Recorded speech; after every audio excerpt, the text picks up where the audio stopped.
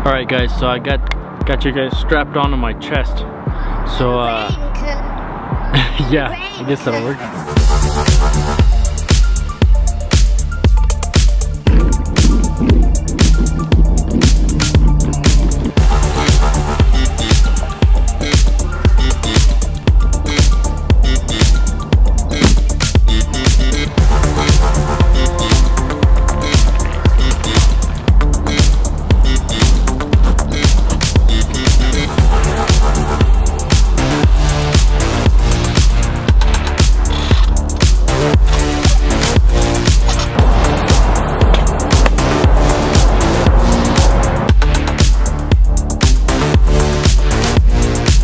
Good morning everyone. So today is roof day. I'm not gonna do a how-to flat roof video because frankly this is the first one I've ever done, and although I think I can do it right, I do not want to teach somebody else how to do it right and not be right. So this is just a little fun video, hopefully a lot of time lapse and a quick intro here. Got all my stuff lined up.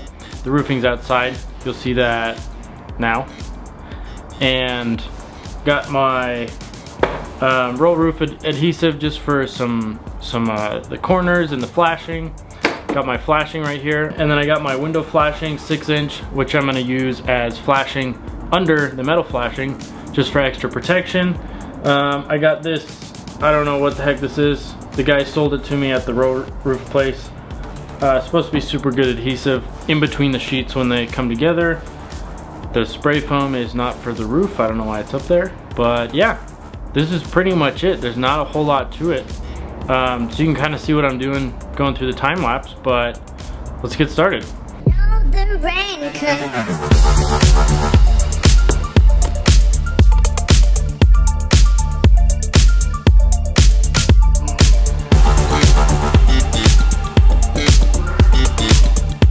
I got the rubber flashing on, now I need to put the metal flashing. And of course I realized I have 7 roofing nails left. So I gotta go get more. Not what I wanted to do, but can't do much without those nails. Got the goods so we can continue.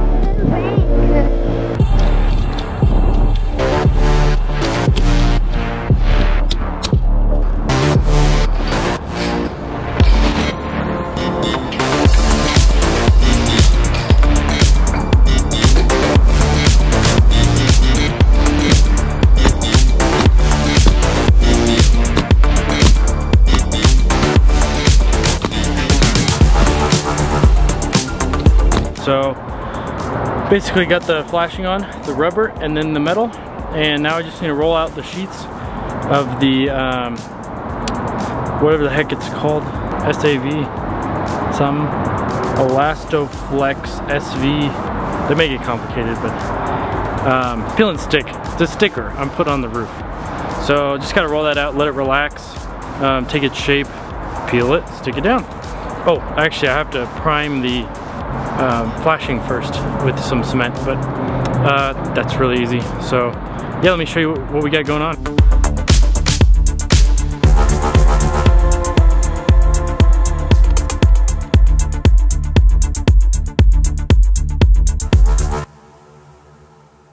So there we have it. Next step. Okay, so it turns out the asphalt adhesive I bought to put on the flashing before the first layer of this roll roofing, it won't work. So I'm gonna have to go all the way across town and get some, what I need is asphalt primer, not adhesive. Yeah, so this is kind of how construction projects go. I think you have everything and then you gotta run 7 errands and then the sun goes down and it takes another day. But we're getting it. It's all rolled out, relaxing, so when I stick it on it's not gonna want to do anything weird. So second errand for today. I'll be back. Okay, so back from running an errand to get 121 asphalt spray primer. So let's apply that and then start rolling these sheets.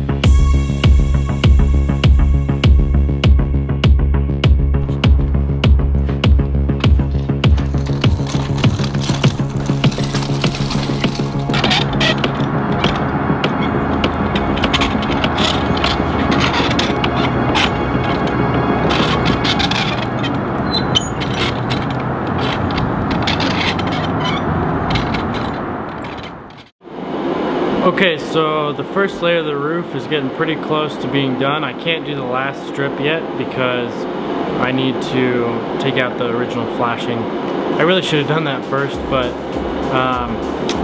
the weather here is not really cooperating, so I wanted to take advantage of the 60-degree day to put down the first layer. So speaking of weather, it's gonna get down to 40 tonight, and they say the roofing can be put on at 40 degrees if temperatures are rising. So I think it will be okay, but just for safety, I got this crazy rig set up. You can probably hear it, it's so loud. So I have a propane tank hooked up to this heater facing the ceiling. So it's warming the bottom of the roof decking. I don't know why I'm trying to yell in there. Anyway, so it's warming the bottom of the roof decking, so the roof will cure much better.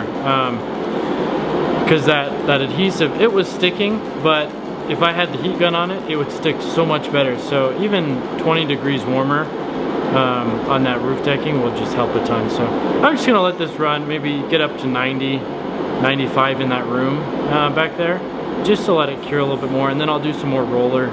80-pound roller on the roof deck to smash down the roofing a little bit more. Yeah, so I guess you gotta do what you gotta do. Alright, it's been a long day.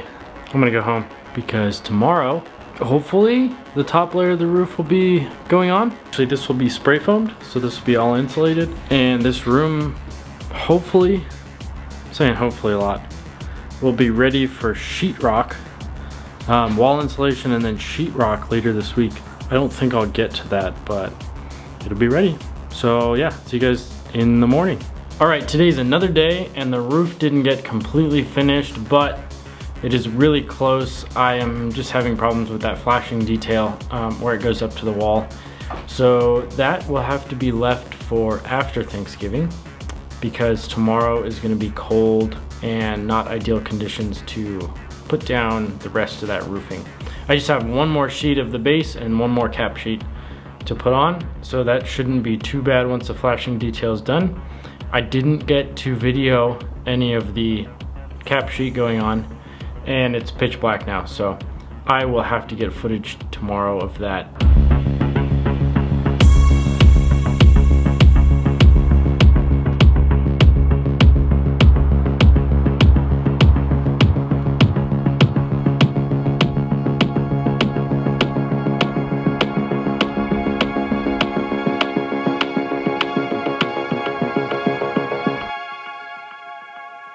So I hope the B-roll of the roof kind of made up for me not filming putting it down. Probably not, because it is actually really cool how this stuff goes down. Yeah, I hope you enjoyed all that B-roll and the kind of, not really how to put it down, but just some real world experience of seeing somebody put it down, because sometimes that's just all you need. you're the one doing the research on this to see if you want to do this to your shed or your patio roof or something like that. Sometimes you just need to watch somebody else do it. That's what I do all the time anyway. So yeah, I really like this PolyGlass product. It is fantastic. I mean, it's not the cheapest, but it's a very good, high quality product.